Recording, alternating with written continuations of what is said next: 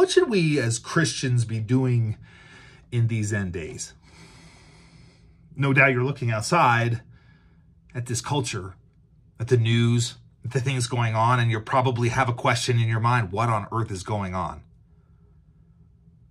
And if you read the Bible, it'll tell you that what's happening is exactly what's supposed to happen, so that the end game is the 7-year tribulation and the returning of Jesus Christ. The Bible told us in Isaiah that he's the one who tells us, God is the one who tells us the end from the beginning, so that we would know that he is him. Jesus said the same thing on several occasions in the book of Mark. I am he. I'm telling you these things so that when they happen, you'll know I am he. That builds my faith to watch the Bible come alive. And I think the only surprise I have is that the Bible is coming true in such amazing detail. I couldn't have even made this up, not to ever believe it was going to happen in my lifetime, and yet it's happening. And we can talk about eschatology, or we could talk about prophecy. We can talk all those things that everybody else is talking about, but that's not the question I asked. My question is, what should we as Christians be doing in the meantime? Because we can't go dig a hole and disappear.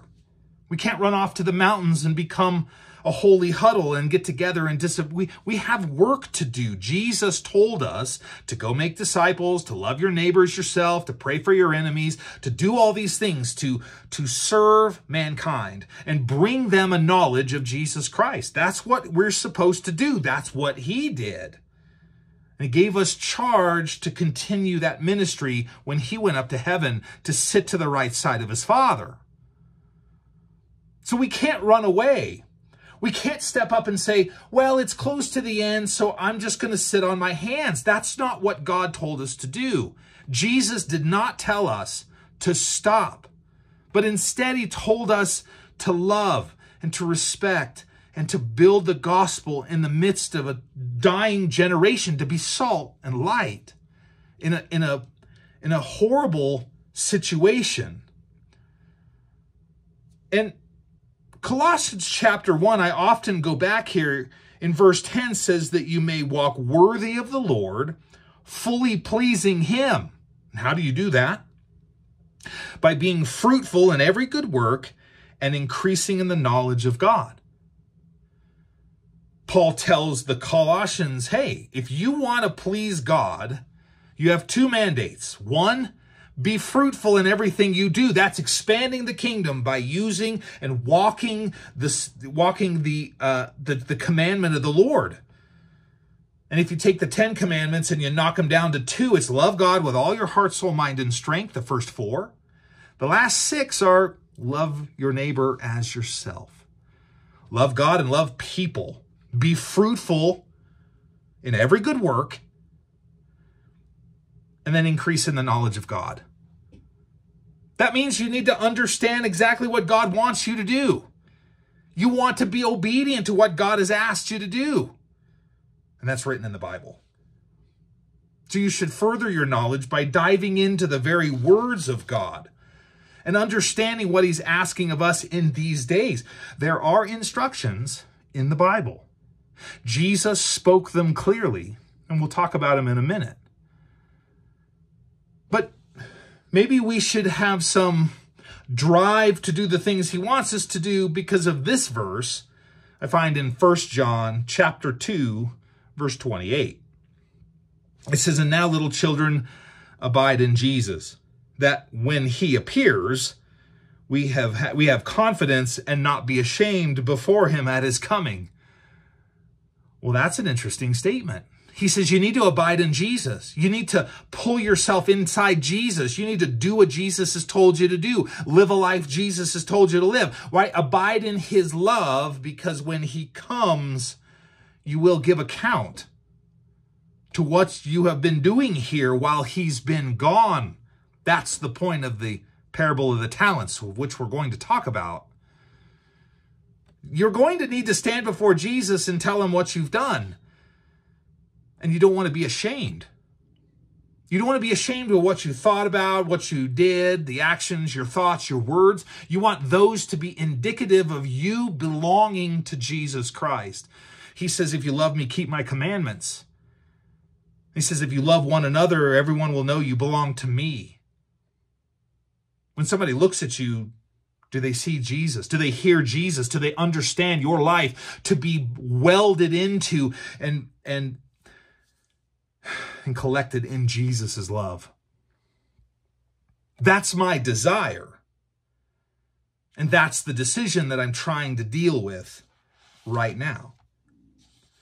But if we talk about what to do and how to act in the end days, then we should go look for Jesus' instructions. We find them in chapter 24 and 25, the Olivet Discourse. Right now, at this point, he just left the temple. He's just railed on the religious rulers, the Sadducees and the Pharisees.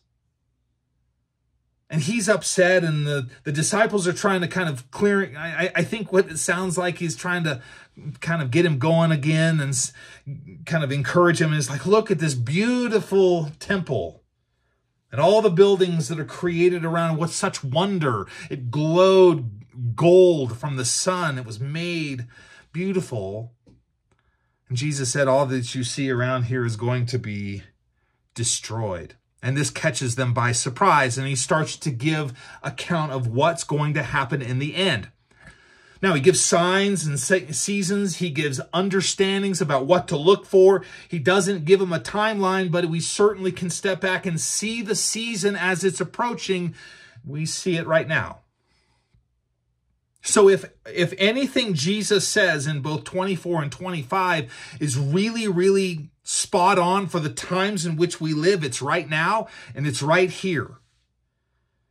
Here's a little bit of context coming from Olivet Discourse. In chapter 24, he says in verse 44, therefore you also be ready, for the Son of Man is coming in an hour you do not expect. All right, that's a truth we need to realize. The Bible doesn't give us a date or a time in which Jesus will return. And he's told us to be diligent in what we're doing. We'll talk about it. Diligent about how we're acting, about how we're trying to be fruitful in everything we're doing, how we're trying to deepen a knowledge of God and a knowledge of Jesus Christ, how we're trying to follow the law of God by loving God with all our heart, soul, mind, and strength, and loving our neighbor as ourselves. All of that is important because we don't know when he's coming. Although he just told us in earlier parts of Matthew 24 what to look for. In Luke, it says, when you start to see when you see these things begin to happen, look up, for your redemption draws near. That's close, because when we're talking about wars and rumors of wars and deceptions and earthquakes and pestilences and famines and divisive ethnic battles and giant kingdoms against each other, which are all happening right this moment, just open the paper and look down the headlines. All of them are there. Then more and more importantly, we don't know he's coming, but we're in the season, and that should grab you by the heart and turn on your behavior for seeking God right now while you still can, not knowing the day he's coming. It could be in 5 minutes. Could be in another year. Who knows? But back to the original question. What should we be doing? What should Christians be doing in a time when we're eagerly awaiting his arrival, but he hasn't come yet? Well, let's do verse 45. And it says, who then is a faithful and wise servant, whom his master made him ruler over his household, to give them food in due season? Blessed is that servant whom his master, when he comes, will find him so doing. Meaning, it's a blessed if you are a servant who is doing what the Lord has asked you to do. This wise servant, the master leaves. The wise servant is left in control of the household. When the master returns, he's blessed if he's still doing what he's been asked to do. That's just diligent, mature management of the household. Now think about it as Jesus being the master and the servant being you. You're his master and he left. He's left you in this place to be diligent enough to take care of his house. You don't know when he's coming back, but when he does, you'll be blessed if you're doing what he's asked you to do.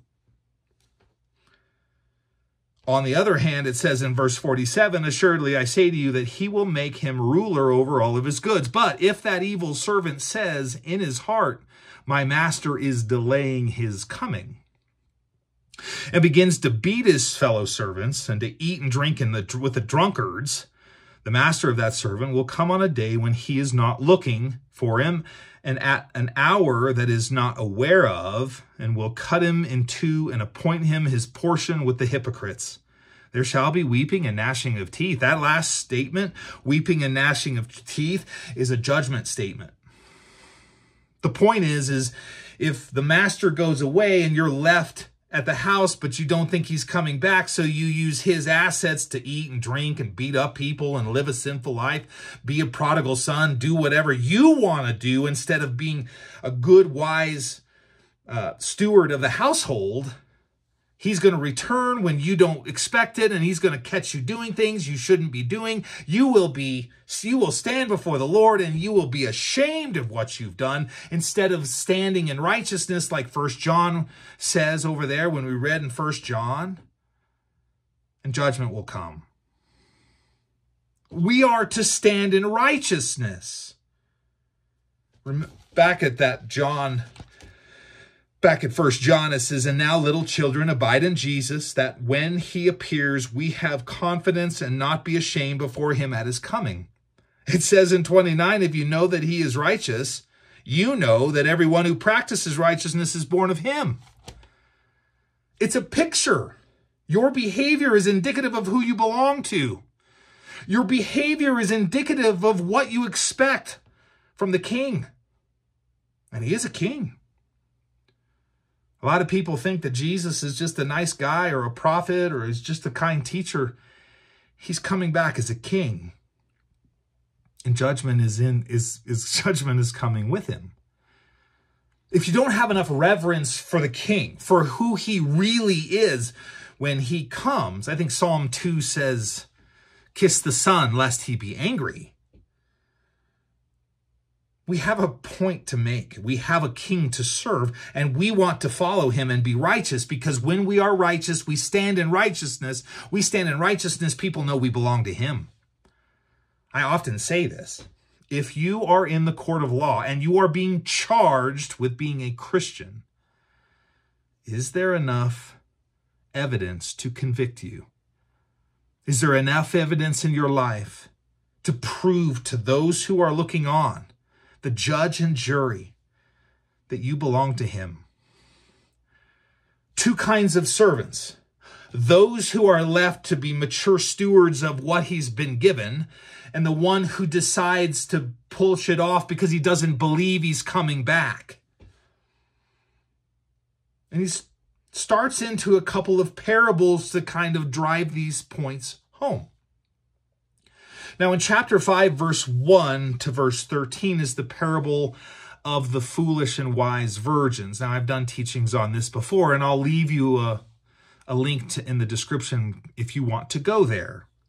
But the point of this parable is this. There are 10 women who are virgins. All 10, at this point on a spiritual scale, are Christians.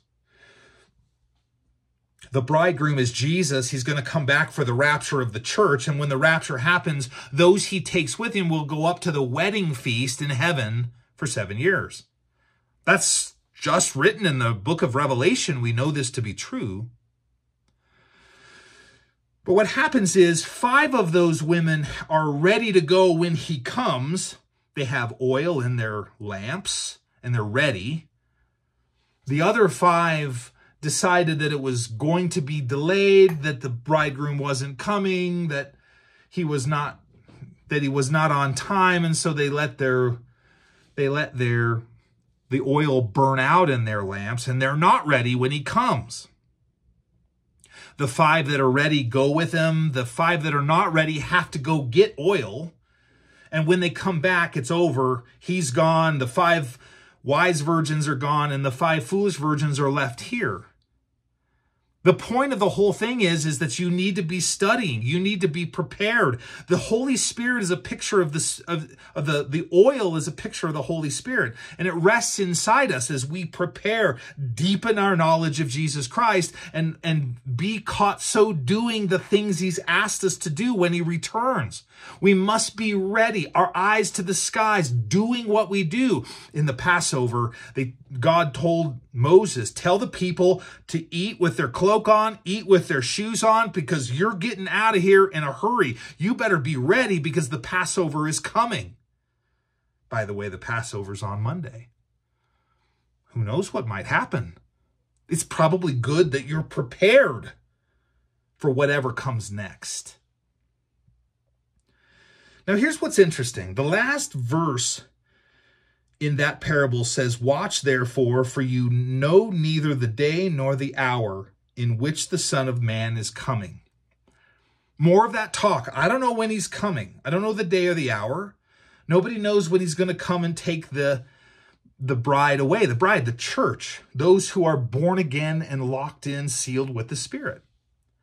Now, the word watch, therefore, means you've got to be ready. You have to be paying attention. You should be praying. You should be ready. You should be studied up. You should be full of the Spirit, all these things. But these are all points to be ready. So when we're looking at this parable, it's a parable about being ready, but it doesn't really tell you any more about what readiness means.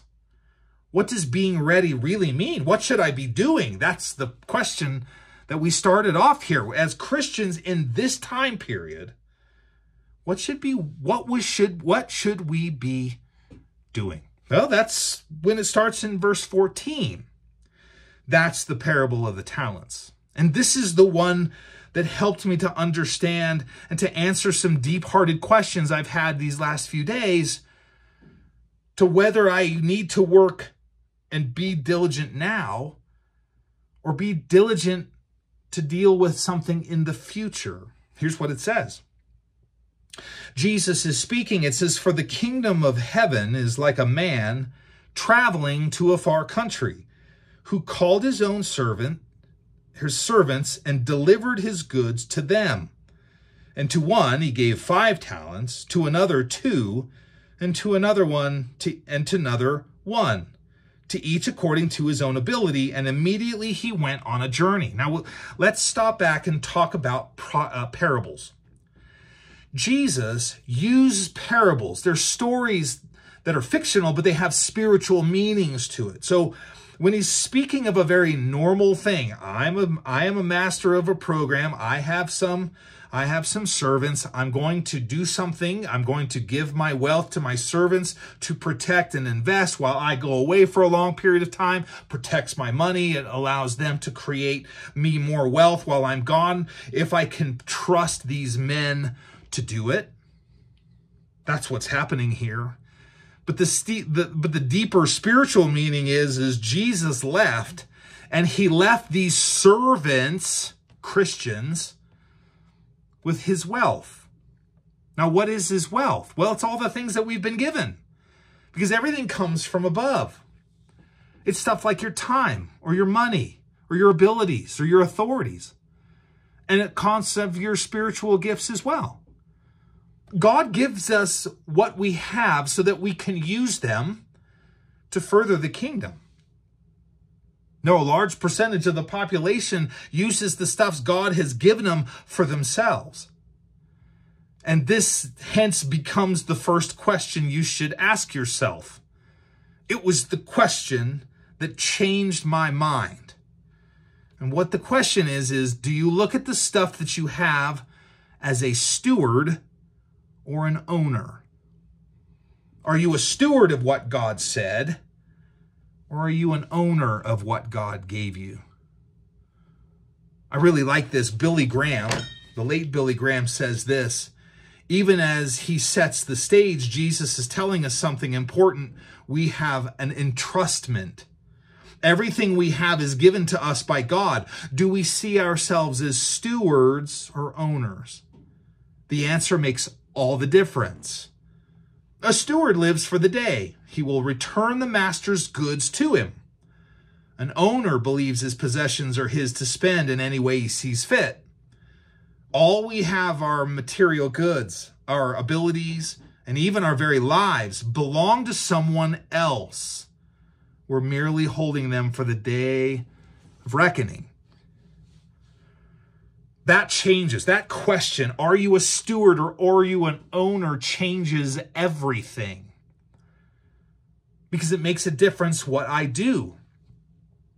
Do I see my time, my abilities, my money, my retirement, my technology, my ministry, do I see any of this belonging to me and it's mine to do with what I please? Or does it belong to God and I'm just using it, being a good steward of it, knowing that he's going to come and fix the account. He's going to settle it up. And I'm going to be questioned about what I did with his stuff. It's interesting. The word delivered in the New King James Version, verse 14, he says, who called his own servants and delivered his goods to them, has the idea of stewarding it to them. The idea here is I didn't give you this for you. I'm giving it to you to work with so that you could give it back to me later. And that's a different kind of maturity. That's a different kind of trust. If you understand that God has given everything you have, and the Bible says he owns the cattle on 1,000 hills, he needs nothing. He's allowed you to have it so you could be good stewards with it. How are you going to use it? That's the question we've been asking. What are you going to do for the Lord based on the things that you have, your life resources, your time, your money, your abilities, your authority, your spiritual gifts? He's given it to you for a good reason. What are you going to do with them? He says, this man went to a far kingdom. Now he divvied it up amongst 3 servants. And I want you to notice something here. He gave one 5 talents. He gave 2 talents to another, and to one third guy, he gave 1 talent. Now, don't think for a moment that 1 talent is 1 coin and it's minuscule. When we're talking about a talent, we're talking upwards of 6,000 days of work. It's still a substantial amount of money. Now, it's not 5 talents, which is upwards of over 100,000 days of work. It's only 6,000 days of work. It's still a substantial number. By the way, God divvies up to people in different ways. There are different amounts that all of us have, mainly because some of us shouldn't be trusted with tremendous amounts of money. Others should not be trusted with very little, because we're all different and we have all different kinds of personalities and gifts. I was reminded of Romans chapter 12. Verse 3, it says, for I say through the grace given to me to everyone who is among you, not to think of himself more highly than he ought to think. Don't think you're more special than anybody else, but to think soberly, be humble as God has dealt each one a measure of faith. And this is kind of an idea that we're talking about here. The man that gets 5 talents was given a greater measure of faith, greater measure of gifts, greater measure of accomplishment, greater measure of with great power comes great responsibility. With great tools and great wealth and just higher responsibility. Not all of us can do that. And it says here, don't think you're special because you got 5 talents and that guy only got 2 talents. Think soberly because God's given it to you. You have higher responsibility. He continues and he says in verse 4, for as we have many members in one body, but all the members don't have the same function. They do not have the same function. So we, being many, are one body in Christ and individually members of one another. Having the gifts differing according to the grace that is given to us, let us use them. If prophecy, let us prophesy. In proportion to our faith, our ministry, Let us use it in our ministering. He who teaches in teaching, he who exhorts in exhortation, he who give with liberality, he who leads with diligence, he who shows mercy with cheerfulness. He says, look, don't think because you've been given an opportunity, you're better than someone else because someone else doesn't have your opportunity. Maybe you've been blessed with tremendous amounts of wealth. That's a responsibility you need to do something with. That's when it says, well, if you have the gift of giving, give liberally. He gave liberally to you so you could give liberally to everyone else. Because we're supposed to be fruitful in everything that we do and get a deeper knowledge of God to please God. Paul says we're not all of the same, we're all of the same body, but we don't do all the same functions. And so why would we all have different numbers and types of talents? Don't believe for a moment that if you're a pastor and you stand behind the pulpit, you're more important than the guy who's cleaning the bathrooms. You're not. And the great importance, the most vital organs are the organs you can't see inside the body. So he says he's given people different measures of talents. Now, the word talent at this point was a measure of money. But talents now can be your talents. Are you talented in something and are you using it for the Lord? Some people are just more talented, have a greater appreciation of their talents than others. Doesn't make us better or worse. Doesn't make us higher or lower in God's eyes. It's just how God decided through his sovereignty to decide it. So it says then, he, that's the landowner. Well, it says verse 15, and to one he gave 5 talents, to another 2, and to one another 1, to each according to his own ability. And then immediately he went on a journey. We don't know when he's coming back. So he's given all of this wealth to these 3 guys to do something to better himself while he's gone. Nobody knows when he's coming back. Verse 16, then he who had received the 5 talents went and traded with them and made another 5 talents. And likewise he had received 2, gained 2 more also, but he who had received 1 went and dug it in the ground, and he hid his Lord's money. And after a long time, the Lord of those servants came and settled with them. Now, the point is this. It says settled accounts with them, which means they knew it wasn't a gift. They knew that he was going to come back and settle accounts. It wasn't a here's 5 talents for just because I love you and I'm leaving and then you do whatever you want. No, I'm going to give you something so that you go and better my estate. When I come back, I'll settle up the account with you. Remember, are you a steward of the things that you have, or are you an owner of the things that you have? It's how we think about that should be kind of directing our decisions.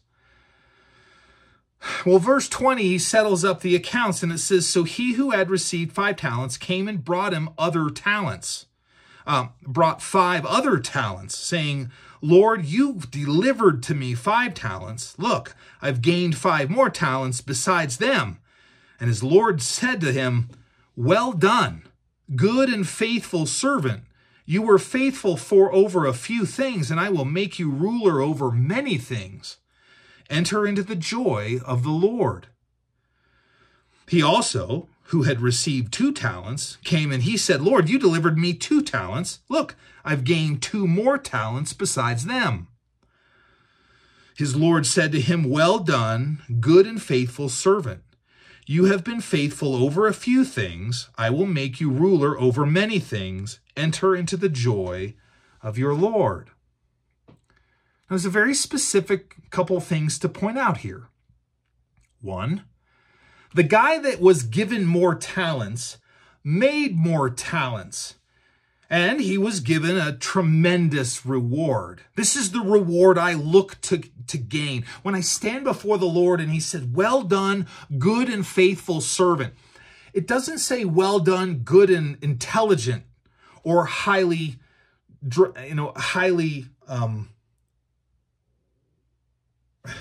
He doesn't say you're incredibly powerful. It doesn't say you're incredibly intelligent. He doesn't say you're incredibly rich. He doesn't say you're incredibly effective servant.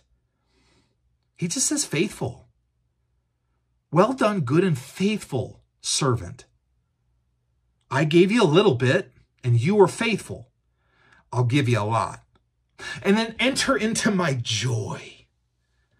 Come be with me in my joy. That's the only thing I seek after to find. To look into Jesus's eyes when I stand before him. He says, well done, good and faithful servant.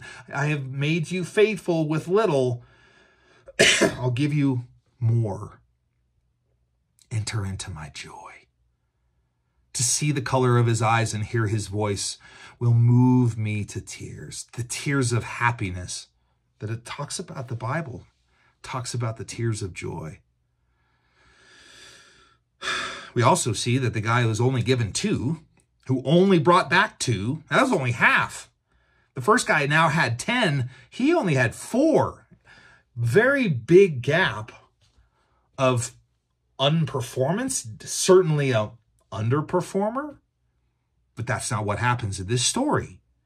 Jesus here, or the landowner, says, well done, good and faithful servant. You were faithful with little. Now I'll give you much. Enter into the joy of the Lord. He gets the same reward. He had less. He produced less. He's still seen as faithful. The point here is it doesn't matter how much you have. Are you being faithful with what you have? That's the question. If you lived in a cardboard box on the corner, but you stood on the corner and you shared the gospel and prayed with people and you encouraged people in the name of the Lord, you're being faithful with what you've been given. And oh, how big your jump into God's joy would be. The Bible makes it kind of clear that you can have your heaven now or you can have your heaven later. That's up to you.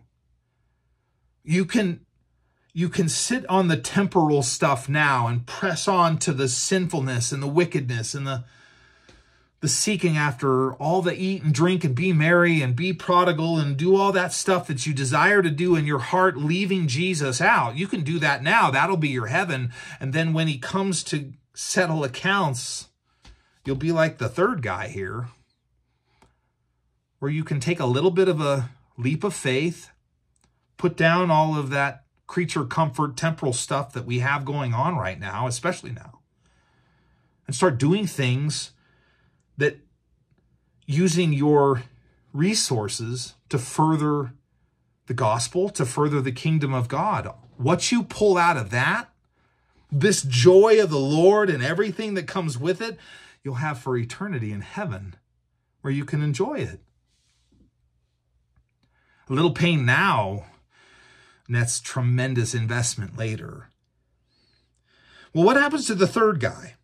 In verse 24, it says, then he who had received the 1 talent came and said, Lord, I knew you to be a hard man, reaping where you have not sown and gathering where you have not scattered seed. And I was afraid. And I went and hid your talent on the ground. Look, there you have is what is yours. Boy, this didn't go well. Maybe he saw the other guys had far more talents, and he said, you're a rich guy and you got all these other guys that are working so hard. Whatever little talent that I have here isn't worth anything. It's not going to amount to anything. Why should I even try? So he does very minimal work. It's not like he just threw it away. He buried it so that it would be safe. Just had to remember where it was. And he pulls it out of the ground and he says, here, have what's yours, because you got everything. You got it all. Maybe he's jealous of what the landowner meant. Maybe he's angry that the landowner has it better than him. Maybe he feels oppressed or a victim because he's living a life that is of servitude. Either way, all of these things can be true in today's society. I don't have enough, so forget it. I don't have enough influence, so forget it. There are people doing far more than me, so forget it. I mean, think about it. If all three servants were put together in one group, then look how many they have. 10 plus 4 plus 1 is 15. They started out with 8, and now they have 15. Pretty good return, but judgment comes individually. He comes to each of those men, says, you were faithful with what I gave you, or you were not faithful with what I gave you. And there's coming a day we'll stand before Jesus when this happens, and you will be asked to give account. Hebrews says we are naked and open for the one standing before the one who is to give account. He knows everything we're doing. So this guy goes and he buries his one talent. And he could have had the same reward, these guys, if he had just been diligent to do something with his talent. But he buries it in the sand. Maybe he's worried about persecution, being mocked, being yelled at. Maybe he's afraid of the fear of man. Maybe his friends didn't like his faith. So he went and he buried it, and he went and ran off and did other things that didn't further the kingdom. Whatever it is. He comes back to the steward and he says, you're a hard man. And you asked me to do things that you didn't give me what's needed to do. I'm afraid. And I was afraid of losing it, so I didn't step out in faith to use what you'd given me to do something better with it. So take what's yours. Look what he says in verse 26, but his Lord answered and he said to him, you wicked and lazy servant. You knew that I would reap where I had not sown and gather where I have not scattered seed. You know that I would want more than I've given out. You know that I am a person who is seeking to increase the kingdom. You know that I am someone who seeks to empower so that I'm made better. Does God have the right to seek that? You know that I gather where I have not scattered seeds, so you ought to have deposited my money with the bankers, and at my coming I would have received back my own with interest. So take the talent from him and give it to the one who has 10 talents.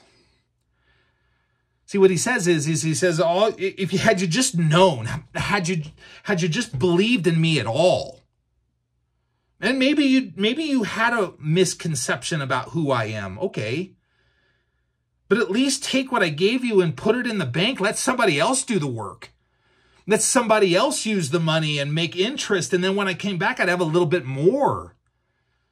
The way I look at this is, at least live your life that looks like a Christian. There are so many people out there that say that they're Christian, but they don't act like it. It's just a name. I get to the point I can't even use Christian anymore because so many people are Christians who aren't. Now you got to be a believer in Christ because that's a little bit more pointed because the people won't make that statement. But they're going to use that word just so you feel better about them. Maybe you'll trust them more. But they take that word and then they take that talent that they've been given by God because they've asked him to be their savior, and then they bury it somewhere and they go and they live for the world. There's going to be a time when the account is settled. If you think you can stand up and say a prayer, live your life the way it is, the rest of your life, and then stand before the Lord and say, well, I said a prayer. You're sadly mistaken. Because it isn't about the prayer we said, it's what our belief is in our heart. And if you don't want to work for the Lord, the Spirit should rest in there. It should bear witness with your spirit and drive you to want to be better. But if you don't, question your salvation. Those are strong words in a time when everybody thinks all I have to do is say it, and I'm once saved, always saved. The question is, were you ever saved to begin with? Because Jesus says there's work to be done and the Spirit will lead you to do it. But if you take that little talent that I've given you and you don't even at least acknowledge my presence, acknowledge in your behaviors, at least walk around with a little bit of light on your head and take it to the banker and get connected with a church who is at least doing good things about it. You don't have to do it yourself. Just do something for me. So many people are afraid or don't want to. Or they don't want to read the Bible, or they don't want to pray, or they don't want to get close, or they don't want to bear fruit, or they don't want to do any of that, and it's indicative of their life. I'm passionate about this because we're running out of time. We're reading the time in which we should be acting, and that time is now. So, Christian, what should you be doing? See, what we're looking at is the sin of omission. What did you not do? The Bible tells us there's two kinds of sin, omission and commission. If I go rob a bank, that's the sin of commission. I went and committed a robbery. But if I didn't give CPR to someone who's laying there, I've sinned by omission. I didn't do something to try and save someone's life. Did you know that the only sin that will drive you into hell, that cannot be forgiven, is the sin of omission? Because you failed. You sinned by omitting Jesus from your life. See, we have to accept Jesus and his gift. It tells us in John chapter 3 that he didn't come to condemn the world. The world's already condemned. Adam and Eve condemned the world. Jesus came to put it back up. So what happened was when Adam and Eve had sinned, nobody had a choice. Everyone was condemned. But when Jesus came and died on the cross for the sins of the world, that took that part out of the equation. Now you have a choice. You choose Jesus or you choose the world. It's still a choice you have to make.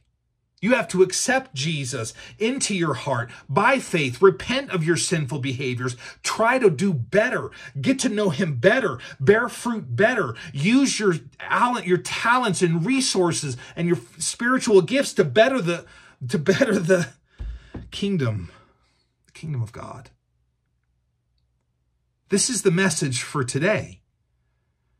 We have to realize that there are actions by which we can take. Look at verse 29. It says, "For to everyone who has, more will be given, and he will have abundance. But from him who does not have, even what he has will be taken away.